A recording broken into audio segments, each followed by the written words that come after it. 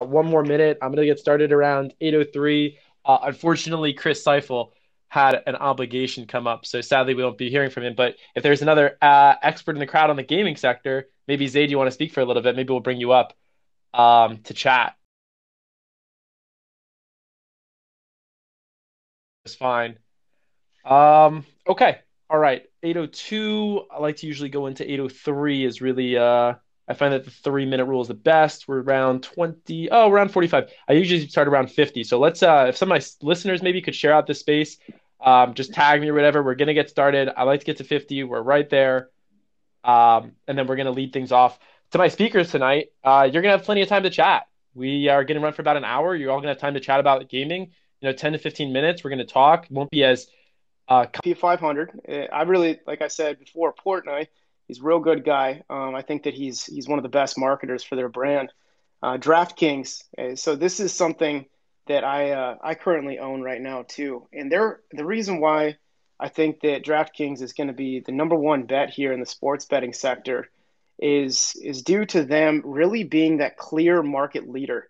It's not even a question about who's making better moves out there. It seems like every other day I have a new notification that they just became like the premier sports betting partner or maybe fantasy football partner with the NFL, which was an incredible deal. And the stock is still down, which is pretty crazy to me.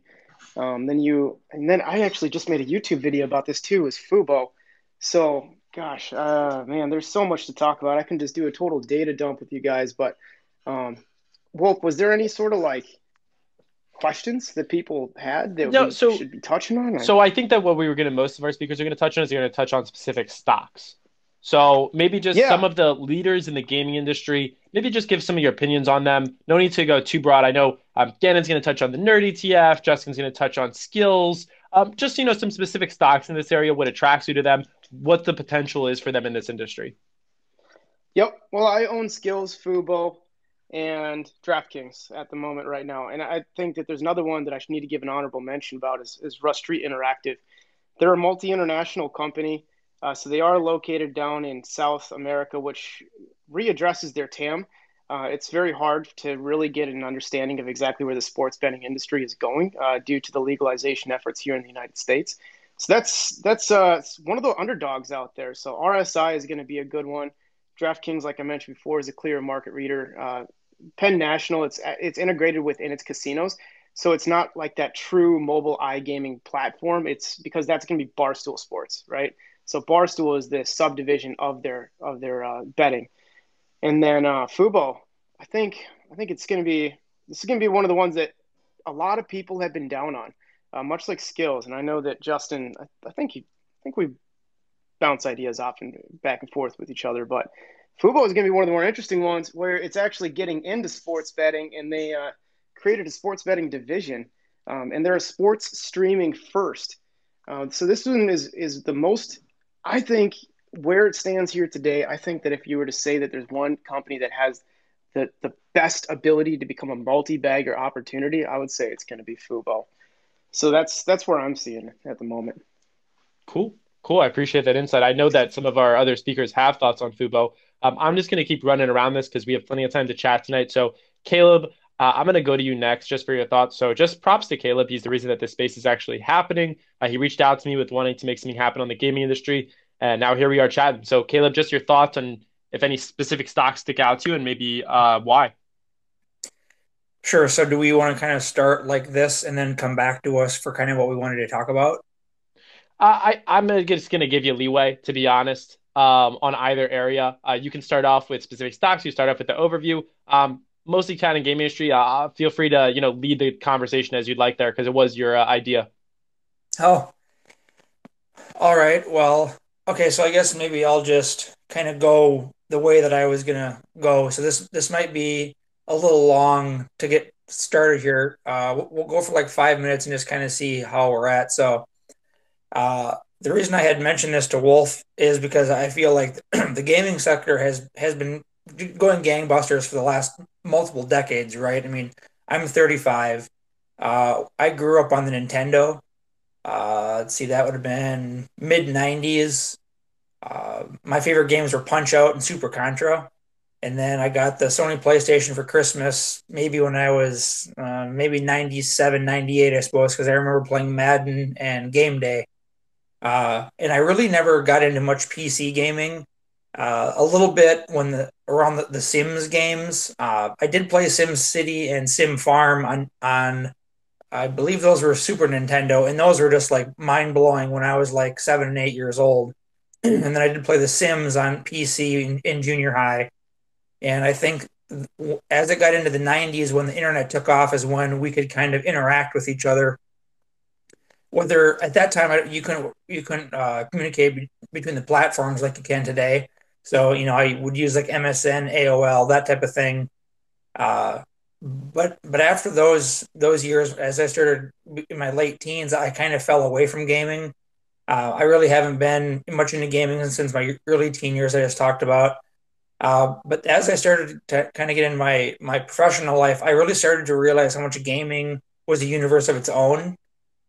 In 2014, I had a kind of a life-changing event, and I had to live with some new people. And so one of my roommates, he worked in ad tech, and I'm not going to say anything about where he worked or anything like that. But EA Sports was actually one of his biggest clients at that time, and what his work was pretty much was uh, online shopping carts and setting up and working with the sellers of the content to make sure that the whole end user experience was smooth and if you were trying to buy things that worked. And so I kind of learned a little bit from him about that at that time, and I have referenced him a few times in the last year or so about ad tech. I haven't got to see him much lately, and I really want to pick his brains on a lot of stuff. Outside of that type of gaming, I currently do fantasy football online. I have mostly we do it via ESPN or Yahoo, and I do it all via mobile. I am going to talk a little bit more about mobile in a little bit because that's where I really think things are headed. I do almost all my social media on mobile, including FinTwit. I don't really use my computer a whole lot. It's easy and it's in your hands, and that's kind of where I'm going to be going with this presentation. Uh, I love fantasy football. I do quite well in it. I'm good with data and analytics, and so a lot of that stuff just makes sense. I don't really even need to know that much about the players. Two of my close friends are extreme fantasy sports bettors. They use DraftKings primarily. If there's a way to gamble on sports, they're going to do it. They love golf, basketball, baseball. I mean, one of the guys is the ad tech guy I told you about, and it's just amazing how much you can do with online gambling. I'm sorry, I don't mean to keep calling it gambling. Online sports betting. I'm trying to frame this up in a way people do it positively and for fun, not gambling. I don't like to use that word. Don't get me wrong. Uh, Before I start talking with the companies, like I mentioned yesterday, I was kind of tweeting out some of my ideas while the presenters were going. I always think about companies like the underbelly, like the framework. What props it up, what makes it possible. If you're going to have stuff online, you have to have cybersecurity. You have to have uh, a way to make it happen. Cybersecurity, Internet of Things. All those types of companies. And I feel like the pandemic pulled some of these companies forward, yada yada yada. But with the trajectory of what people are using to get things done and how much relevance there is, I like to think about what makes these things possible, what props it up. Uh, and so I'm not going to go into any of that side, but that's kind of where I try to think. So let's say, for example, TikTok was using Fastly, and then that whole drama, and then who these other companies are using, maybe they're going with companies that are really well known to be safe. Well, I like to take a little bit more risk on my investments, and so that's where we're going to get here now. Um, so I had started to take note of how much time people were spending playing games on their phones, mobile gaming, and the addiction. Because if when you have mobile, as long as you have a connection to the internet, you can play anywhere at any time. And I really think that as 5G continues to roll out and people have phones with those technologies, I think that this is just going to start, it's going to really start taking off because there's going to be a lot faster connections. You're going to be able to do a lot more. Phones are just going to keep on advancing. I like to just sit around and think about like what's it going to look like and what's it going to be next. And I just think that with how much 5G is going to speed things up, anything that is on mobile is could see some massive growth in these next few years. So this is kind of where I come in with my mobile investing now. I've talked about digital turbines before at APPS. That's not gaming, but that's a mobile. What I'm going to keep on referencing to, and then also skills, ticker SKLZ, just because that's basically set up to do all the gaming for again from mobile. Um, my angle has been ad tech, coupled with advertising via mobile, where I've tried to learn a lot more about how mobile gaming and advertising might be a really good investment going forward. Um, I've really recently become enthralled with augmented reality and virtual reality. Uh, and when I first tried Facebook Oculus in 2016, and I was just completely blown away. If you have not tried virtual reality yet, you can go to Best Buy and try out Oculus. You just have to do it. Uh, Later, I watched a few episodes of a show called Black Mirror, and that just completely set my thinking that augmented reality is going to be the big thing going forward.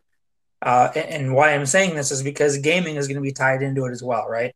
Whether you put on the devices and like you're going to be doing boxing or football or whatever. I mean, this stuff's coming and it's going to be really truly amazing.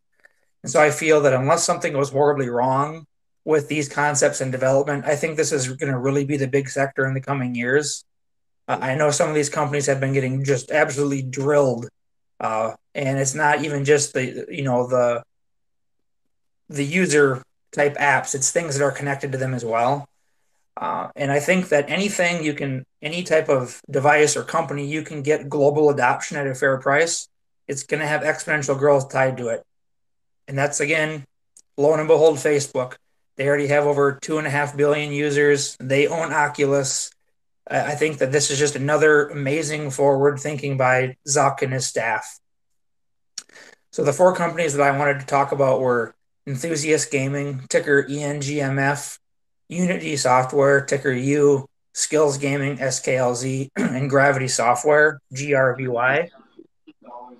So it's been about 7 minutes. Do you want me to just keep rolling? Yeah. Oh, so first off, Twitter investors, I can hear Mike. Hot Mike. Cool. Yeah, Caleb. How about maybe give us like another four? Yep. I feel like I'm learning plenty. I'm enjoying. I'm listening. Our other speakers are going to have plenty of time to talk as well. So no worries on my end. I know spaces be a little weird. Some people are getting cut out. I saw just Dylan was out for a second. Now he's back. But yeah, maybe just give us another four. I'm enjoying hearing your thoughts, dude. I always do. Cool. So of the four I mentioned, I did sell my shares in Skills this morning. It was a pretty small position, but I had to get out of that just because I'm not going to take a huge, enormous loss that's going to screw me for the whole year. I had said I still think long term it's got great growth potential, but the one of these four that I'm most excited about is Enthusiast Gaming. I actually bought shares in this on March 23rd, right after their last earnings. They have very much so hyper growth. It's pretty incredible, really. The last quarter was 360% uh, growth, revenue growth compared to last year, of course. They engage in media, events, and esports worldwide. It's a digital platform that has over 100 gaming related websites and 900 YouTube channels. They have over 24 million YouTube subscribers. The one of the main ones that maybe people are familiar with is Luminosity Gaming. It's a leading global esports franchise known for its competitors in games such as Call of Duty and Fortnite. I think probably everybody on this call knows what Call of Duty and Fortnite is. So um, their last earnings, which was very recent, they announced they had closed new deals with Activision, Disney, and Amazon. They grew their subscriber base by 60%, and they're combining their interests and content with Samsung TV Plus, TikTok, and Snapchat. Those are some great uh, companies to be working with. Uh, on their website, they actually have a really good flywheel that talks about these things in a really, really quick manner if you want to look at that type of thing. Their average user spends 15 hours a week gaming. That's quite significant. They have over 10 billion quarterly views. This is a really, really small company. With really small companies, there's a lot of risk. This is a Canadian company. It's traded over the counter. So if you are looking to buy shares in this, make sure you look to see if there's fees with it, because these can be really expensive if you are buying on a broker that doesn't that charges fees for that type of thing. So be careful. So that's what I'm most bullish about. Unity software is one of the other ones I'm really interested in. One of my close friends is a really high up software engineer, and a few years ago, he actually created a few games using Unity software and their tutorials. He told me that he chose Unity because it had the lowest barrier to entry, and he said that he thinks other game engines have had to play catch up because of that.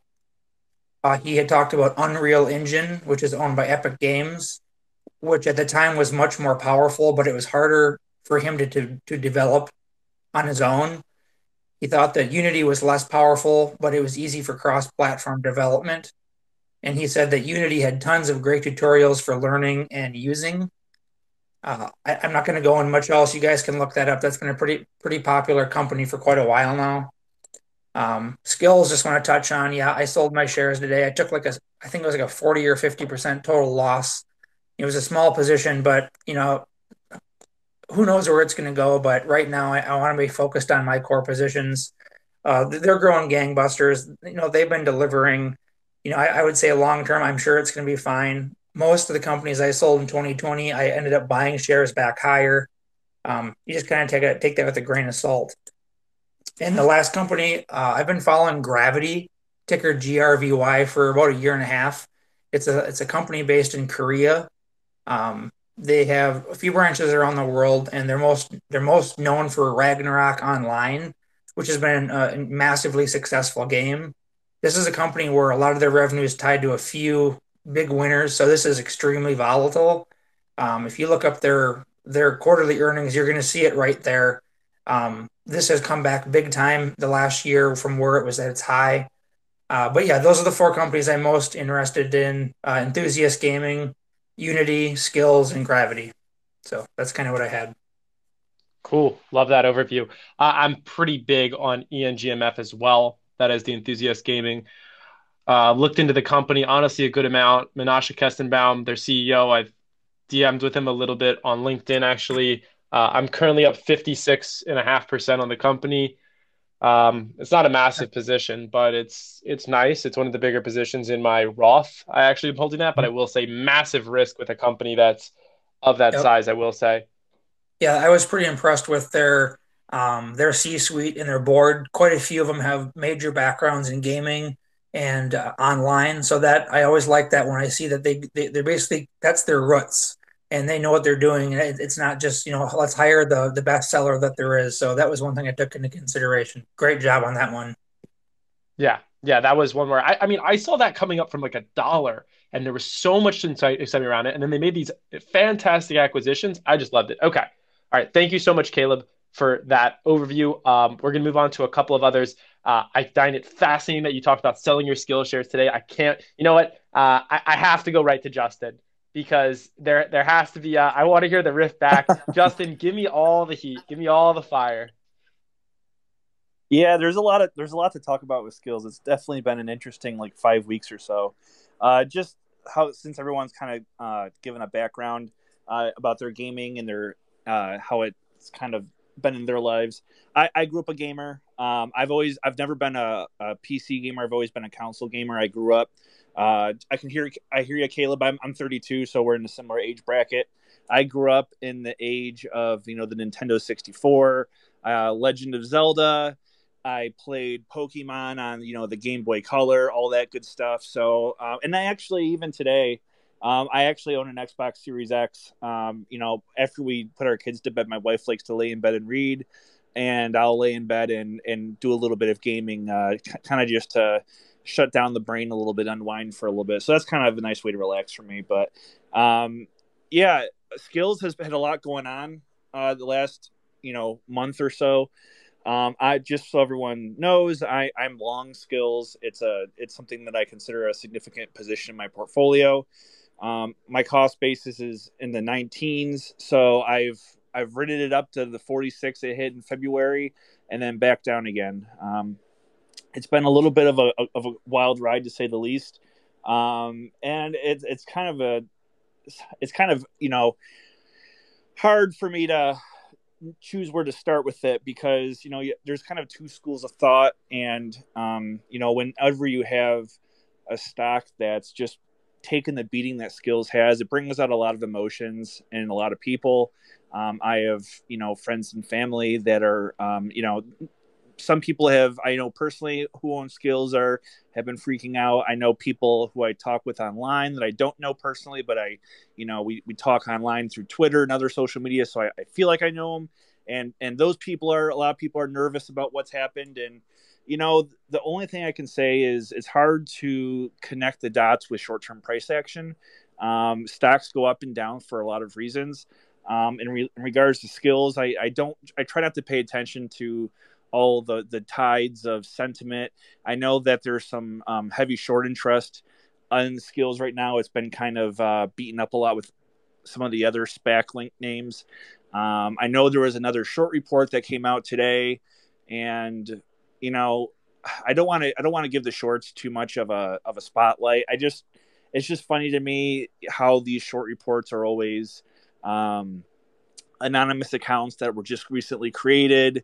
There's a lot of scary language, a lot of scary. I think the one today was trying to compare skills to Luckin Coffee, and it's just a lot of scary language that people try to use to,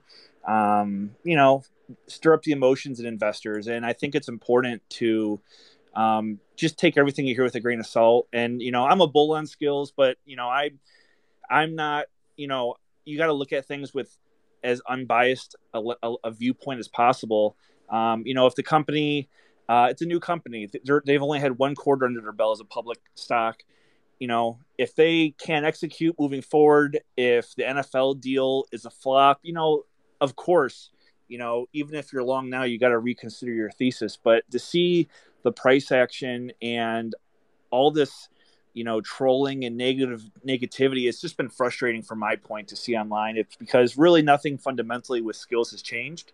So if people sell, everyone's got to manage their own position. There's nothing personal. I don't like to see all the animosity that shows up when people start arguing about a position. But from my viewpoint with skills, the long-term thesis is still intact. Caleb did a great job talking about the mobile power of gaming, and I just loved his point about 5G. I think the increasing connectivity of where we are. It's like a little over 10 years ago. I think 2007 is when the the smartphone really became a thing, and that was kind of like that breakthrough moment for technology where people are just introduced to this new device that can just change the world we live in. And now you're seeing years later just how much room this technology has to roam. We got better connectivity. People are now doing everything from paying their bills to talking to loved ones. They're meeting people online. It's really like the phone has replaced the computer for a lot of people. And I just think there's so much potential in that. Dylan, I know you and I have tweeted back and forth about skills a few times. I think skills is in a really good position. It's not a perfect comparison, but for people that don't know, it's almost like the Shopify of mobile gaming. Skills is a software platform that allows game developers to monetize their gaming product by enabling competitive gaming on the Skills platform. People will pay to play a game. There will be a pot between the two player fees, and then the winner gets the majority of the winnings with Skills, and the game developer taking a cut out of that. So it's a very cool way for game developers to monetize their product, because really what's happened over time with the iOS store and to a point on Google Play, which Skills is only slightly exposed to right now. But it's so hard for games to be discovered. You have like your mega developers that kind of have the big titles, and for the hundreds of thousands of game developers and software engineers out there that want to have a dream of building their own product, it's really hard to kind of be able to bring a product to market because the costs of enabling fair play and having a skill-based matching system, all this infrastructure related stuff that really only the deep-pocketed developers can afford to provide, they don't really have an outlet for that. So that's where skills comes in. And I think skills is going to, over time, and Wolf, you can stop me whenever. I'm kind of just rambling. There was so much going on Yeah, with let's. skills lately. I'm just kind of rambling. I didn't really have any. I'm just kind of going off the top of my head right now. That's But what I wanted to hear, man. so Justin, yeah, go ahead. is it okay if I build on top of that just a little bit? Yeah, Yeah, absolutely. Cool. let's do just a minute or two, and then let's give Gannon a chance to speak. Oh, Perfect. yeah. I'll make it short and sweet here. It's important to know, guys, that skills it got ahead of itself. So I understand that the price action has been obviously very bearish lately, but we have to just put on like our just a couple different metrics that are out there. Right now, it closed at a market cap of $5.5 billion. So it's currently guiding for $336 million in 2021 by the end of 2021, right? That's going to represent about a 52% year over year revenue growth. It's still ideally richly valued. It's still valued at a 15 forward price to sales. Now it's probably not going to go too much lower because this 56% year over year growth is a conservative number. So I wouldn't be surprised to see them get a little bit closer into the 80% year over year. So when it was all the way up to $40, this market cap didn't make sense. And I remember I even saw that, and I'm like, yeah, it's going to come back down just like Fubo did, because Mhm. when a stock gets excited, this is a great business model. So when you're talking about the skills business model, I mean, Justin, I don't think you could have done it any better, like said it any better. It's an enablement platform. It's not a game, and I think that's something that's a very popular misconception is that people think of game or skills as like the top three games that they have, but over the past 5 years, their top three games has turned over. So they're a development and enablement platform that has grown exponentially over the past couple of years, and their latest quarterly reports was 91% year over year, Yeah. and they're guiding for 56% year over year. So they got a good idea, right? And they're highly profitable business with 95% gross margins. So even during this entire downturn, I've been averaging down. I'm going to keep loading the boat because I think it's about to reverse here any day now, but it's still just got ahead of itself. And I think that Yeah. a lot of people aren't 110% like, because people just see a stock, they see $15 or they see $14, but the market cap is actually what the price of the stock is, right? And then that's where you can base your valuation metrics off of. And skills went all the way up to like a $12 billion market cap, and that $12 billion I think is actually even higher than that Mm, at its very peak. yep. $12 billion doesn't make sense. It really doesn't. Yeah, not just And I'm yet. done. And nice. Appreciate that wrap up. I think you gave a lot of color to that. And just that one number just stands out so much to me. And it's what I use as the hook for the podcast that I did with Justin covering skills. If you haven't heard it, you can go check out the Market Madness podcast on Spotify, where they have 95% gross margins. Just crazy. All right. A lot of skills going on there. Gannon, I know that you're coming at us with a couple of different other areas within the nerd ETF. So floor is all yours. Yeah, thank you. Thank you very much. Great points by everyone. What's awesome about the esports and gaming industry is that it's an ecosystem. You got media companies, you have game developers, you have hardware, you have these offshoots like Discord, Twitch that all feed into this ecosystem.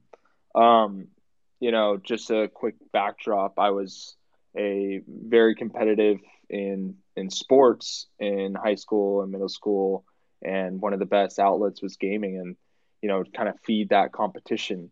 Um, and what got me kind of enticed into buying into the esports industry was in college, I had a roommate. I spoke about this at the very beginning of the space, who's a huge gamer, someone who, games about probably 8 hours a day on average, if not more. It's kind of just his passion, right? And that's his technology, top of the line, PC, laptop, desktop, you name it, kind of opened my eyes to the hardware aspects. Getting his ideas on, okay, no, this is the hardware that real gamers like. This is the hardware that they don't like. This, and when you're kind of on the outside, it can be very confusing. It can be a lot of information. Why is Corsair better than Logitech or yada yada yada? So that's kind of just like the backdrop. Now, kind of getting into the theory of the esports industry as a whole, you're seeing this massive growth. I'm just going to throw a stat at you guys that might blow your guys' minds.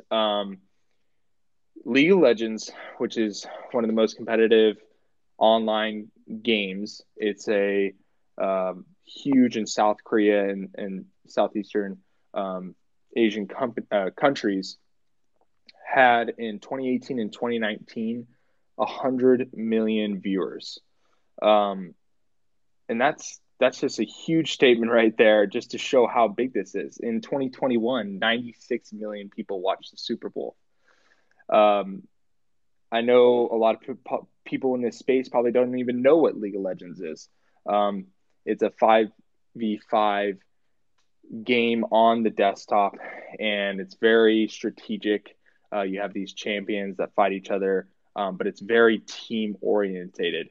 And what you've seen throughout the decades in esports is the team orientated games, the strategic games, tend to have a lot of power in the long run and have lasting power, like Dota, if you've ever heard of that. Even Age of Empires, people are still playing that game, and it's been around for decades.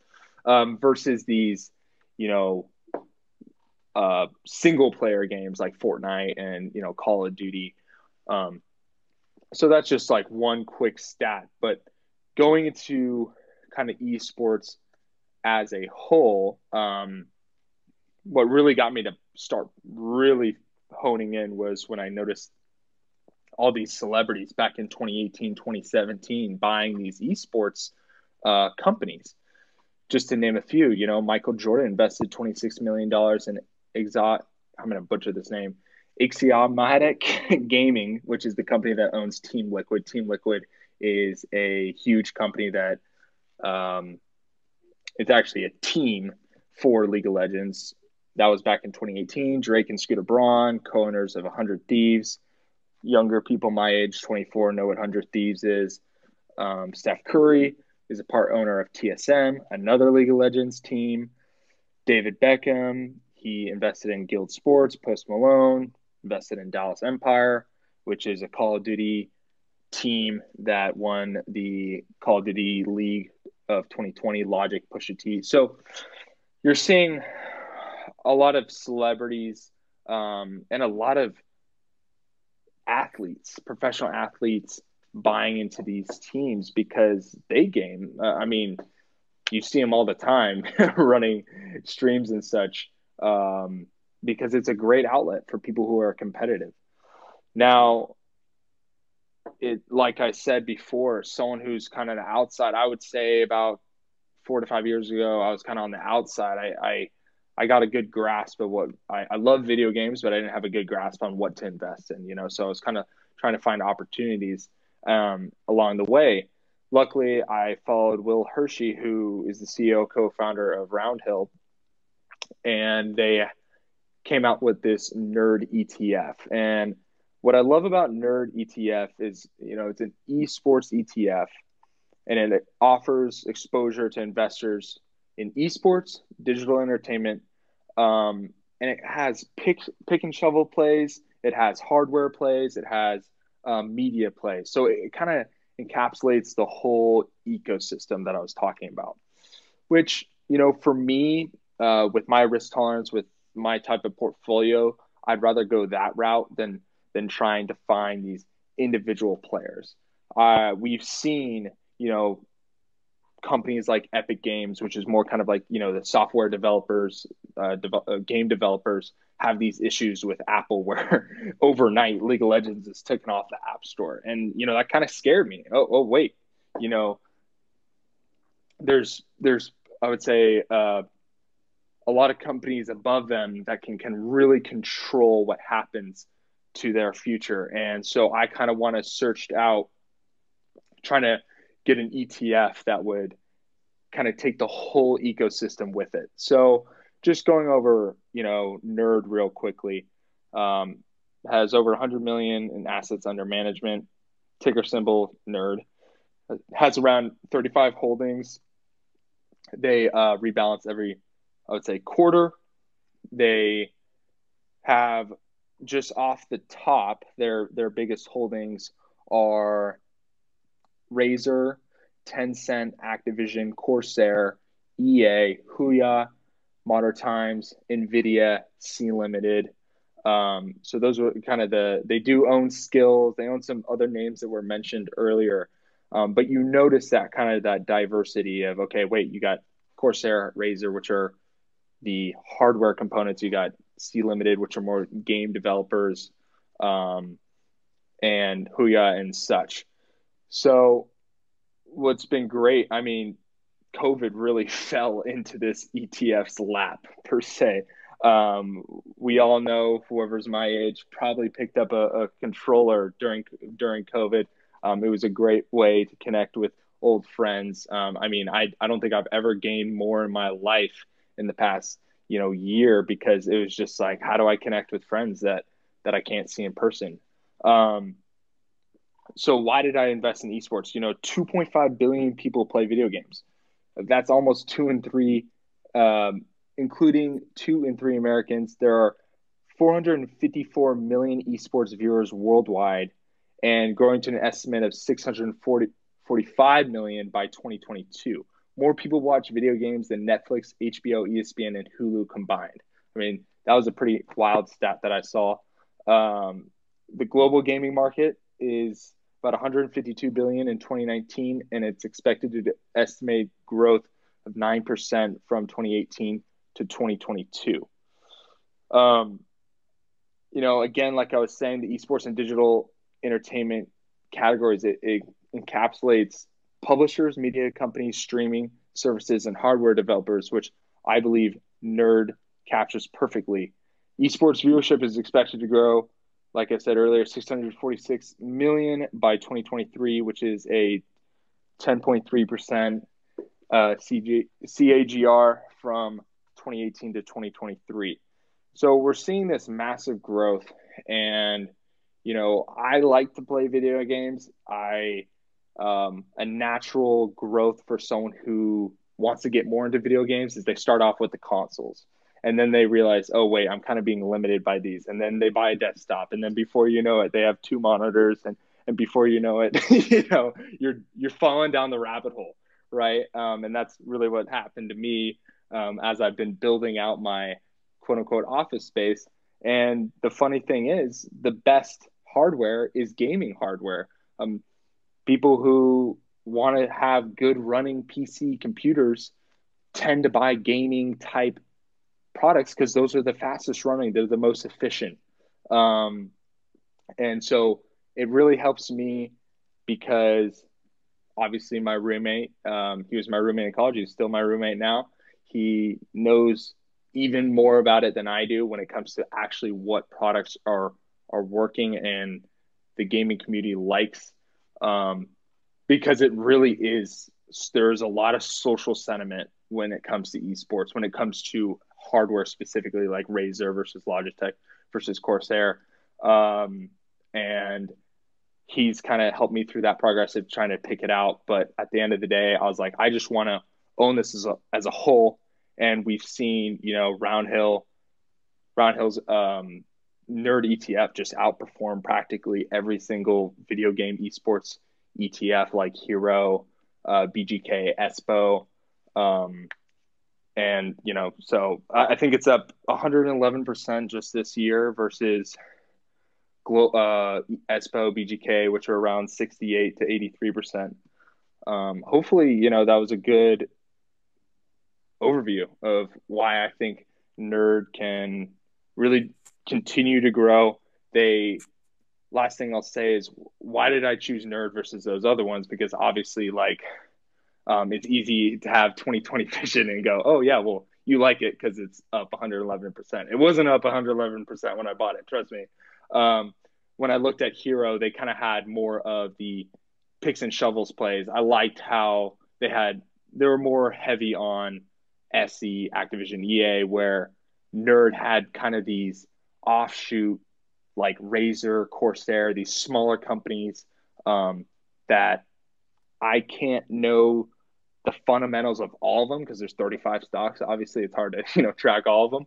But following Will Hershey on Twitter and Roundhill, when you're investing in an ETF, you're really investing in the ETF managers and their brains and their wits. And I really liked following him, and I really liked what he thought about the esports industry, and that's kind of why I went down that route. Absolutely. So again, The end. Thank you for my yeah, TED talk. yeah, that was a TED Talk, man, legit right there. And I got to say that Nerd, I can relate to it as a special place in my heart. So I first bought Nerd on July 16th, 2019, 12 days after the IPO. I was actually in a Wow, nice. yeah, I was in a finance class, and my professor passed around a newspaper with a publishing of one of the first ever esports ETFs. It was like a, I don't know, some basic like covering like, I don't know, like asset classes class. And we were covering ETFs that day, and he goes, "Oh, this is something you might all be interested in." And he passes it around. And I take out my phone in class and just buy some shares. Because I looked at it, I'm like, "Oh, that looks cool." So I've continued to add to my position. I'm still up. You are correct. It was up almost 150% at one point this year. But the author thing, which I was hoping to surprise you with, but didn't end up happening, was I DM'd a bunch with Will Hershey this weekend and tried to get him to come on this call because I knew that you were going to be talking about Nerd, and Yeah. I wanted him to like talk. But for anyone, so I've had the pleasure of speaking with Will Hershey several times, as well as Tim Maloney, who is his co-founder of Roundhill. I've been on Zoom calls with them. I've had Will in my spaces multiple times. Will knows his shit. Like that guy makes me trust that he's making the right picks. I Yeah. mean, you ask him to start talking about the gaming Right. industry, you better have a freaking half hour.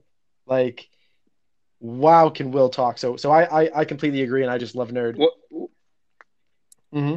one thing, last thing I kind of forgot to say is I was fortunate in college to spend a good amount of time in South Korea and Japan and other countries like that, and it's so a part of their culture.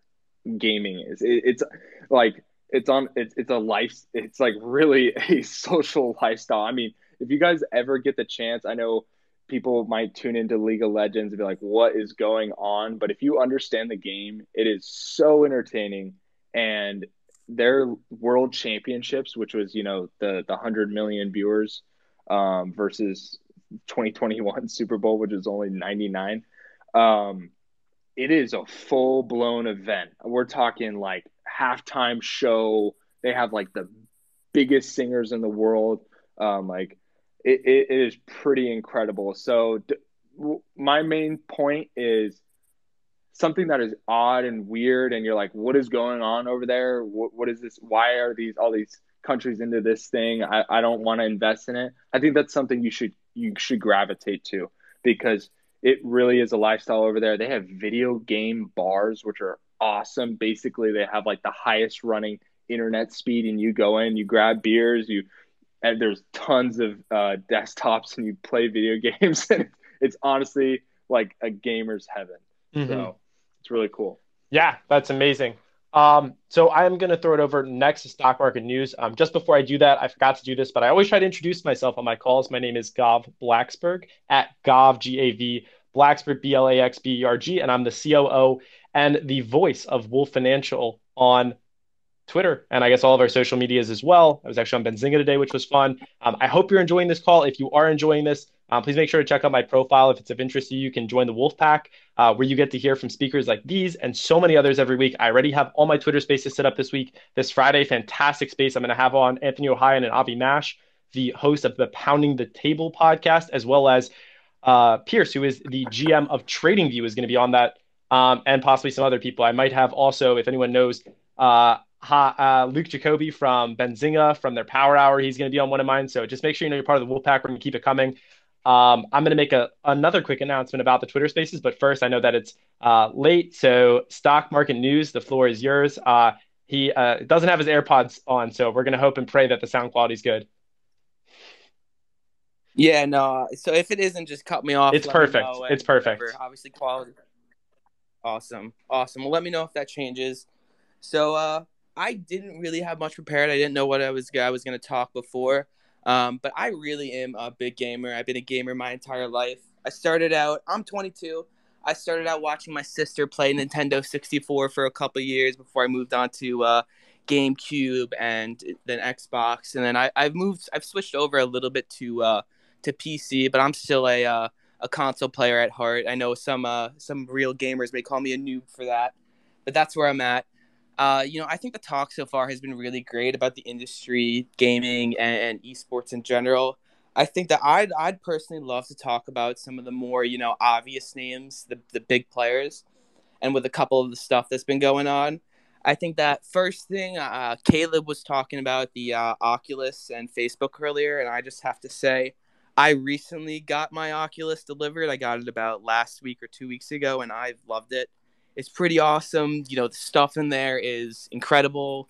I love playing multiplayer. The ping pong and boxing are awesome. So I think you guys should check that out. I am biased. I am a Facebook shareholder, but I have gotten the console, and even if I wasn't, I still would be recommending it. So yeah, so there's that. It's super realistic. It's a hell of an arm workout. That's all I got to say with that. Moving on next, I think that something that has interested me over the last couple of weeks as Roblox went public was kind of the Roblox versus Take-Two valuation. And Take-Two owns a bunch of companies such as 2K, the whole 2K franchise, GTA, Red Dead Redemption. And I've really been curious of how Take-Two has gotten zero credit for GTA kind of making the switch into allowing creators make their own servers, such as Roblox and Minecraft have really excelled in. If you guys don't know what Roblox and Minecraft really do, is they kind of have their main games, but they also allow creators, developers to go crazy and build their own servers and build everything and build mini games. So more or less you're playing Roblox, but you're spending hours doing hundreds of different things, well, it's Battle Royale, paintball, whatever. There's so much stuff you can do on there. And GTA has begun to make that switch, and the company has gotten absolutely zero credit for it. So that's something that has really intrigued me, and how Take-Two is at 50% of the valuation of Roblox. That's something that has really kind of, rattled my brain. And if after I'm speaking, any of the speakers have have any thoughts on that, feel free to jump in on that. And then finally, one thing that's kind of been popping off starting yesterday and more into today was the formation of the Super League with soccer, football, whatever, wherever you guys are from. And one thing that I kind of haven't seen anyone really talk about it, but that's really interesting to me, is that FIFA FIFA and EA Sports have for a long time had a really stranglehold, more or less, on the competitions. They get the exclusive rights to a lot of these competitions, the teams. They had the exclusive rights to the Champions League. So a game like PES was not able to include it. And with the formation of the Super League, all their contracts and everything like that is really up in the air. So I feel like that could be a huge stepping stone, which could, signal possibly the end of FIFA's dominance in the soccer, football, video game space. So that's something I'm looking out for. And yeah.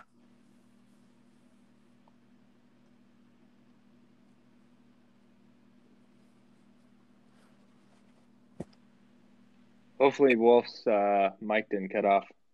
Yeah, he just DM'd me that his spaces crashed on him.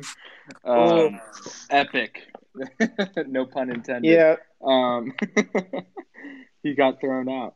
Hopefully it doesn't end. I don't know. He's a host right now. It just moved spots. What about like some Q&A? Anyone want to? Incredible platform. 100%. I love sitting, like, whenever I'm playing video games, I have a Twitch streamer on in the background. So I'm watching so much, definitely watching more than Netflix. There's a competition there between YouTube, but still definitely allow Twitch. Absolutely. So one thing that I do Out of actually, oh, sorry, one sec. One thing that I do want to do real quickly, which I really wanted to share when we had 100 people on here, but unfortunately, now we have a lot less people. Um, I am going to real quick just make a post. So, to anybody that's on here, I've been getting a lot of feedback from people that it's very hard to know when spaces are going to be, when they're going to be happening. People are just often unsure. So, what I am sharing real quick is a post, and what I've created is a public Google Calendar. So, I'm really hoping this doesn't crash the space, but I'm going to try and take that. And my goal would be to pin it into here, but maybe you could go check out my profile. And what this will allow you all to do, to anyone who's interested in the spaces, and I would love if my speakers would join this. It doesn't share your information with anybody. Um, Here, wait, I think I can pin it. Can I pin it into the space? I don't even know how to share things into the, oh, here we go. Share into the space. Let's see if it actually works. I don't know if it's, oh, there we go. Okay. You can see it up top. Basically, if you love spaces, I made a public Google Calendar. I'm going to put all my spaces on here, as far out as I can plan them. Sometimes I have to spend the whole weekend basically planning these things. It doesn't just, like happen right off the bat. But if you join that, you will get the info. I'll try to put the speakers in the descriptions, and then I'll even try and like drop the spaces link if I can into them once they update. But I think this is my best system for right now for keeping people in the loop on when the Twitter spaces are happening.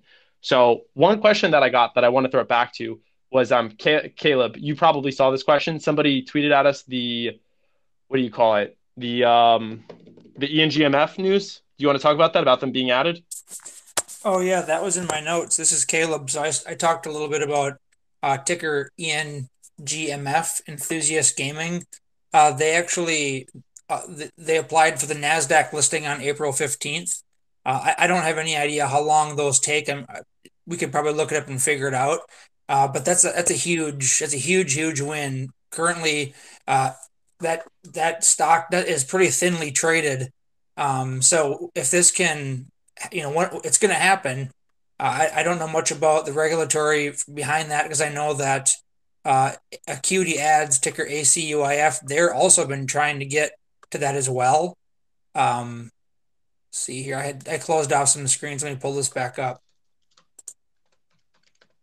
Um, well, either way, if you are looking into this company right now, I had talked about uh, I do all my work through Charles Schwab, and they don't charge any fees for trading over the counter. It's a Canadian listed company. I think it's on OTX. Right now, this trades at an average trading volume of about 300,000 shares a day. Um, Generally, when you list on NASDAQ, you know, there's a lot more people who have access to it. It's more readily tradable.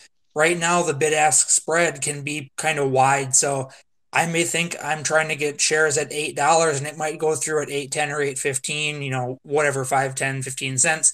If you're trading hundreds or thousands of shares, that's a huge difference. So this is a really big deal. When this gets pulled into the Nasdaq, nothing would change. You'd still have all your shares. I mean, it'd just be a one. It's just basically a conversion. But yeah, that's a huge win. I don't really have any specifics on it. I can't really find a whole lot of particulars on that. But as that progresses, we would know more, and that just means there's more buyers. That's how price action works. You have buyers and sellers, demand and supply. I'm not saying go out and buy shares because it's going to be listed, but if you had listened to me talk about enthusiast gaming, it's a massive hyper growth story right now.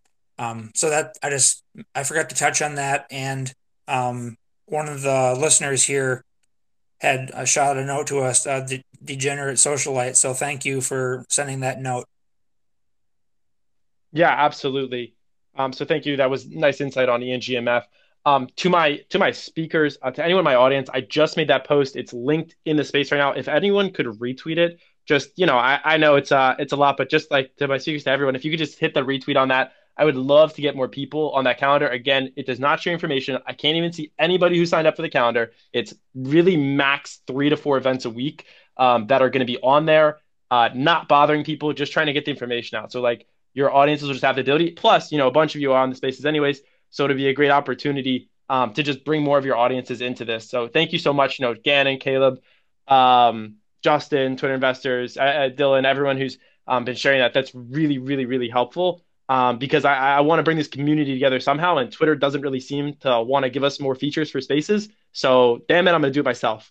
I can't fix the bugs, but I can make a calendar. That's what I've got. All right, Twitter investors, the first space wasn't working for you. I know you wanted to talk real quick, so I'm gonna give you the floor here. Let's see if we can hear you. Hello, hello. Oh, we got you. Okay, perfect. Yeah, I don't know what was going on with the last one, but for some reason, I mean, I would join and then I couldn't hear anyone. I don't know. It was just really weird. But hopefully they kind of continue to fix it over time, and then hopefully I can finally get access to actually using them as well.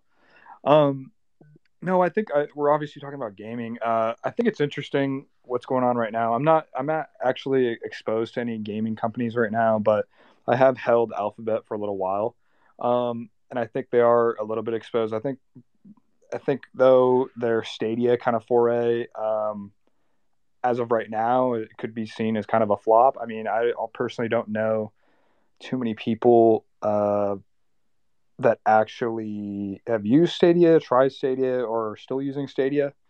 I think that's where I think the majority of the technology is going. We've seen the crossover with uh, CDs from movies and TV shows to Netflix. I think obviously a game just fully online is obviously a lot bigger bigger than just one video or one show. But I think that's where the majority of stuff is going, and I think the people that are able to capture that, I think like Nvidia, you have Stadia, you have I think a few other competitors that are trying to bring kind of cloud gaming to the front. Um, that's where I think a lot of it's going to be. I think also you have obviously other platforms that are working on their own, just kind of streaming games. So that's what I'm looking for. And then also, I think also the changing kind of business models in a lot of these bigger games with these AAA studios. We saw kind of the biggest move when Fortnite came and their model is entirely free with microtransactions. We've obviously seen how that went.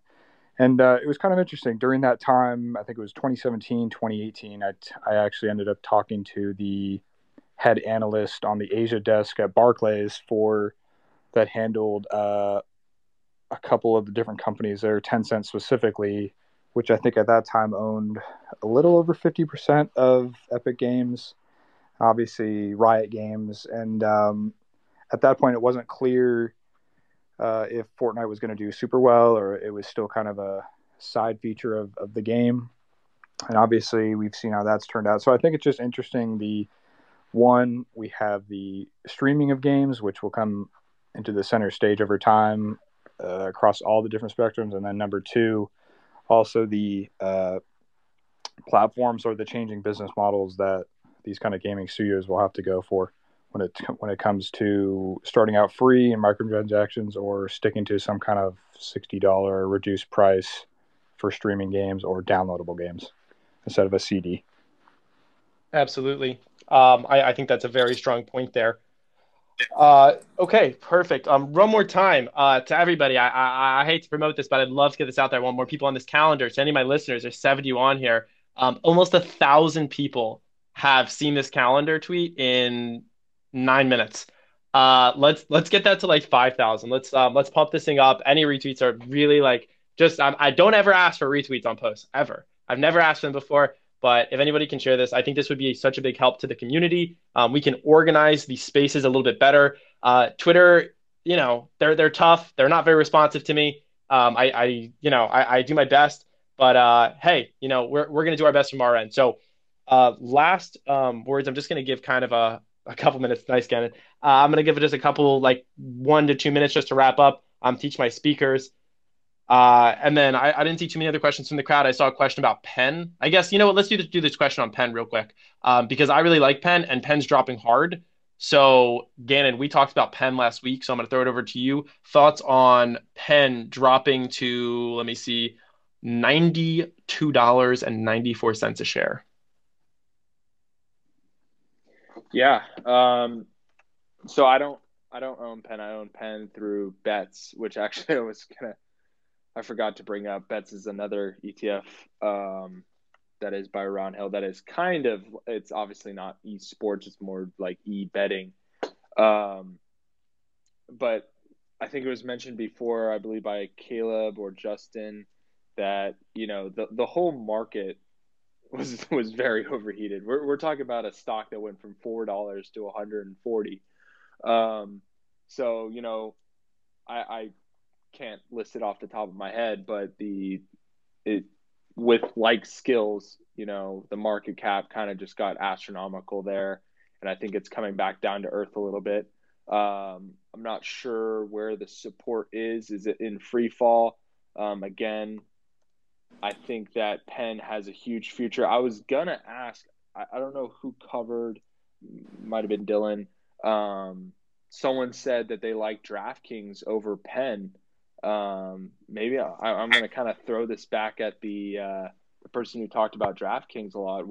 Why do you like Penn, or sorry, DraftKings over Penn? That was me. So really has to do with like the clear market leadership, and it's a pure play, right? So you got DraftKings that's actually going to be that mobile application, online, iCasino, on sports betting. But Penn, you have, how do I say this? It's a little bit more watered down by just their normal casino operations. Now, if I would absolutely prefer to have a stake in just Barstool Sports, if there was a case to just do that, but you can't, right? So you have a whole other, part of the operations where you're not going to necessarily have that access to that online gaming. It's a jumble of all of Penn National. So I mean, that's really the biggest reason why. It's like, hey, if you're really bullish on the mobile iGaming industry, then why not have, the best pure player? They're a clear market leader, and it could potentially have more upside in the long run. I guess my one retort is that I think DraftKings as well has huge potential. I mean, that's why I do own Bets, so I own both. Um, I think one of the advantages that Penn has is just like unlimited advertising, with all their social celebrities slash employees. At any moment in time, Dave Portnoy can basically send out a tweet, "Hey, everyone, start selling this shirt or something," and then all of his employees, who all have tens, maybe even hundreds of thousands of followers, can get on the bandwagon. But I totally agree that when you're really into an industry, it's always best to just identify the leaders. I Mm-hmm. think it would help in my case, and probably anyone's case, that whenever you invest in things like, let's say it's Epic Games or DraftKings, do your due diligence. And one of the best ways to do that, download the app and use it. I tried to download Barstool Sports app, and I'm not in the state that you can use it. That's one of the bigger issues right now. They're all trying to get into every state. But if I were to invest in DraftKings, pure play, outright own shares versus owning the ETF. That's definitely something I would do. I know about what DraftKings does, but I've never used the app, and I think that's critical before you make that leap. Yeah, Yep. and I'd like to actually build on top of that with just a little bit of data too. So when you actually take a look at the data and the market leadership in some of these big iCasino or iGaming industries, so like the Michigan's data, for example, you had it seems like the big three, but DraftKings is always going to be number one.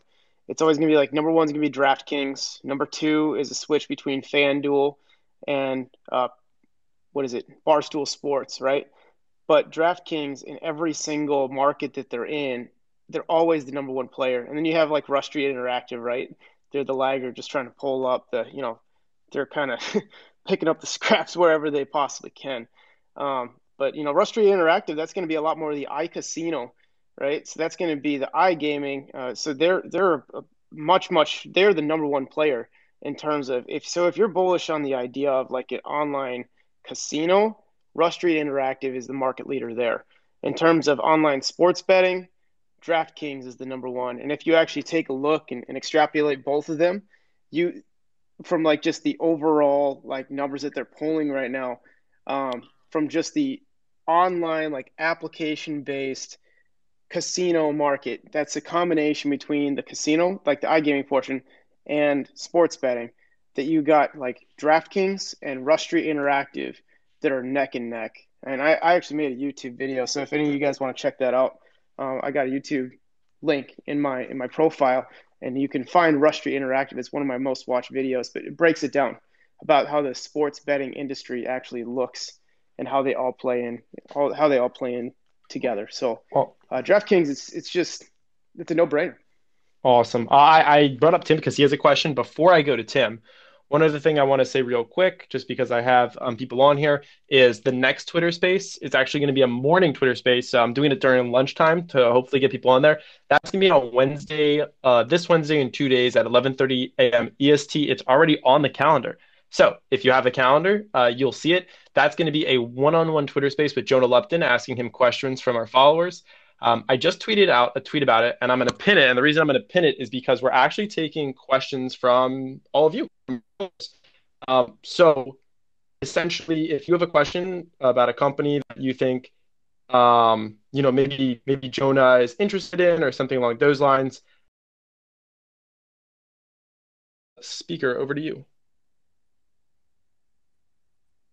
Awesome. Hey, thanks, Wolf. I think Gannon, was hinting at this, but Dylan, I would love your perspective on. I'm in DraftKings right now, not Penn, but I do love Penn as a company and just love the Barstool aspect. Can you talk a little bit about the customer acquisition cost on DraftKings versus Penn, given Penn's omni-channel strategy? I'm not familiar with that metric. So I guess just how much they have to spend in marketing and advertising to be able to acquire a customer onto DraftKings. Yeah, that's platform? actually a really good question. So when you take a look at their expenditure, so when you look at their income statement, right, you see that they're ramping up. I mean, they're obviously not net income, like they're net income negative, and you see that a majority of their expenses are coming from marketing, sales and marketing efforts. But this has a lot to do with the fact that the sports betting industry is growing at a compound annual growth rate of 10% year over year, and especially it's going to go up. It's going to go up faster, more than 10%, if legalization really starts to become mainstream throughout the entire United States. So when you think about like their marketing spend, like their SG&A expense, you have to think like, are they capable of doing it in the first place? Right? Can they actually spend? Can they keep that expenditure going? And what are they trying to accomplish? And it's really just gaining and maintaining.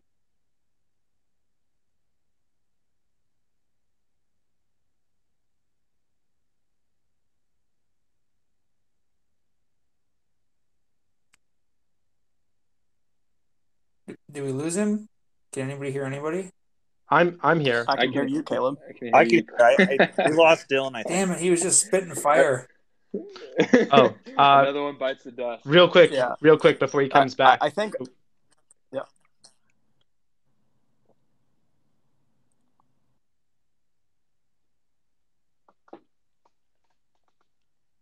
Give a round of applause to Twitter Spaces. Did we just lose Wolf too mid-sentence? This is awful. Oh Lord.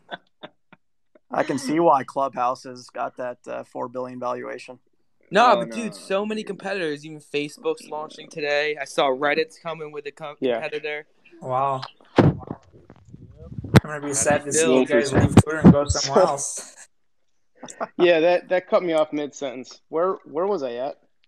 You were discussing just the SG&A and how the CAGR's 10% I believe every year. Yeah. Yeah. Can the free cash flow cover the expense, the SG&A you're talking about, 10%? Well, you gotta think about it like, right? It's all about the story. So you can't just look at one metric and then determine whether or not an investment is going to be better than the other one. Like I mentioned, they are market leaders in every single market that they're in right now, and with $1.8 billion in cash and virtually no debt on their balance sheet, they can afford to have that excessive marketing expense, especially as they come into scaling. That's what is so important about this marketing expense is if they are spending so much right now, trying to get that market share, you can't help but believe that over time they will scale up to a point when the free cash